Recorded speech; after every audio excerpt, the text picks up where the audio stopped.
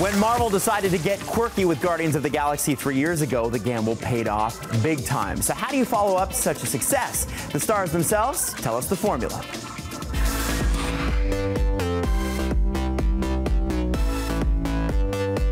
Just like the Guardians, we're huddling closely to one another and just, breaking it down one film at a time. And I'm really thrilled with this movie. I think it's terrific. The late 70s, 80s are really getting their play, especially in this movie. I like the aspect of the future being connected with the past. I think there's something to that we can all have a ball with. I think that we kind of upped our game a little bit with this one. There certainly are high expectations heaped on these Guardians. After the first installment raked in over $770 million worldwide, it's no surprise that Volume 2 is expected to be one of the biggest hits of 2017.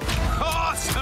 We're really going to be able to jack up our price if we're two-time Galaxy Savers. Plus, there's the inevitable pressure of becoming a record breaker. And in the new age of the global box office, where more and more films are being released at the same time worldwide instead of country by country, the record to beat is the global box office opening total. It's been broken twice in as many years, by 2015 Star Wars The Force Awakens, and more recently by the massive success of The Fate of the Furious. One thing I can guarantee, no one's ready for this. With a global haul of over $900 million and counting, Fast 8 is doing laps around new films at the box office, but Guardians of the Galaxy Volume 2 is looking to give Dom, Hobbs, and company a run for their money come May 5th. Here's how.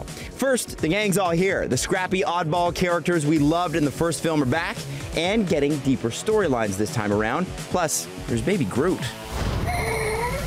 But Volume 2 is also introducing a handful of new characters into the space opera, including Kurt Russell as Ego, the long-lost father of Peter Quill, aka Star-Lord.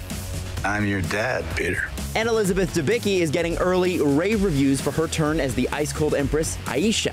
Guardians of the Galaxy's other secret weapon for success is keeping the focus on Chris Pratt's unique and hilarious brand of star power as Star-Lord. Dude, come on. I think you're overreacting a little bit. You must be so embarrassed! We'll have to wait until next Friday to find out if Guardians of the Galaxy Volume 2 has what it takes to shake up box office records. Early reviews rolling in from movie critics seem to argue Volume 2 is a great film, but it's no Volume 1.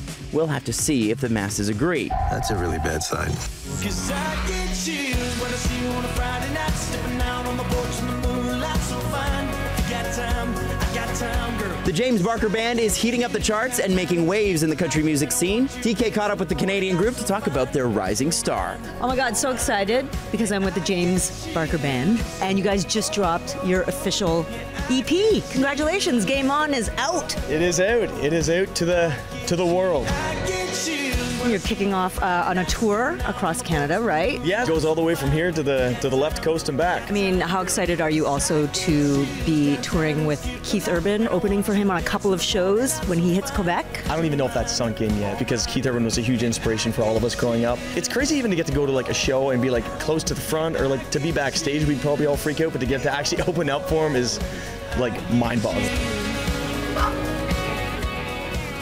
And coming up tomorrow, the stars of Fargo tell us about Season 3's inevitable twists and turns.